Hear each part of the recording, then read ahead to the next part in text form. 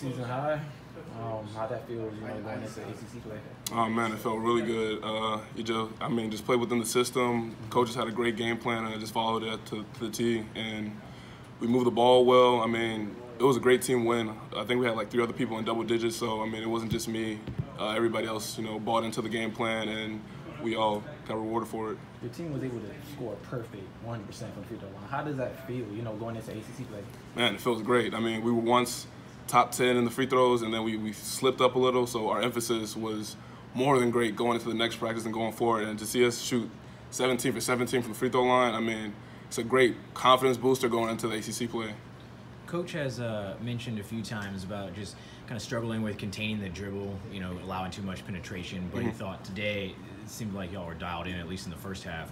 What do you think led towards maybe a better performance containing some guys off the dribble? I mean, we knew this team was a fast team, a guard-oriented team, so we really decided to put a lot of emphasis going into practice on just containing the dribble. And I mean, we just all bought into it, which was also part of the game plan. And even when timeouts and halftime, we just remind each other that this is what we need to do, this is what we need to do. And the team bought in, and like I said, we came out with the result we wanted. Will that be something that, and I guess you'll try to keep that mindset moving forward? Most definitely. I think how important is it from a playing perspective that this is your first ACC season, as far as playing, and to see you and Balsa and Patrick, and all of you guys were in double figures, just to get that kind of mojo going a little bit as you get ready to head into conference play. That yes, this is UNA, but we can be scoring contributors as well as the other assets we bring to the table. I mean, I'm very happy for Balsha, for Pat, and I mean, I think Sherman was in double digits as well. Definitely a confidence booster going into ACC play with these guys being young guys and new guys, and they're pretty anxious to play in the ACC just like the rest of us are. So to see them go out and do their thing, I know it was great for us as players and pretty much as a coaching staff, but I know it was great for them to see the ball go in like that. So that is a vital part in our success. We're going to need them going into ACC play, and so I'm just happy for them, and that's just what's going to help our team perform well in ACC play.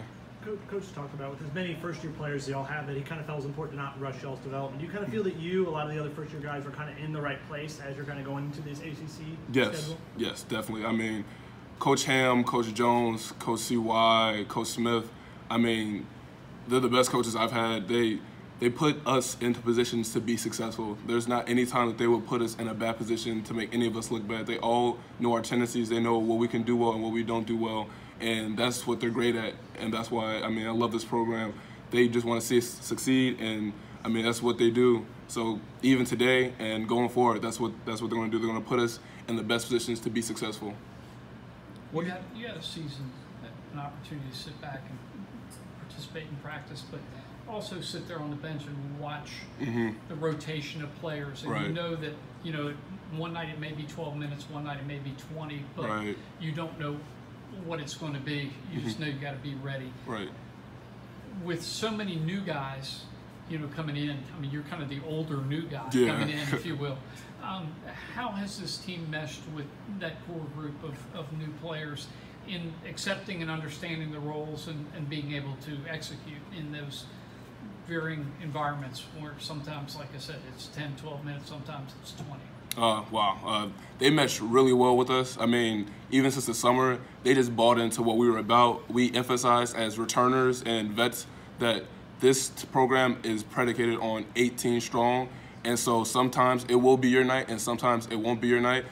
Tonight, it was a couple guys' nights, including mine, and sometimes it won't be. Sometimes somebody else will step up. But we're a brotherhood, and we just, like, off the court, we're, like, as close as can be. So we know, we keep each other motivated. We talk about these things and keep our spirits high to let us know that, hey, I know that something didn't go well today, but you never know. Next game, we're going to need you, and you're going to hit a big shot, and you're going to win the game for us. So just them guys coming in and buying into that is what is going to make us successful in the future.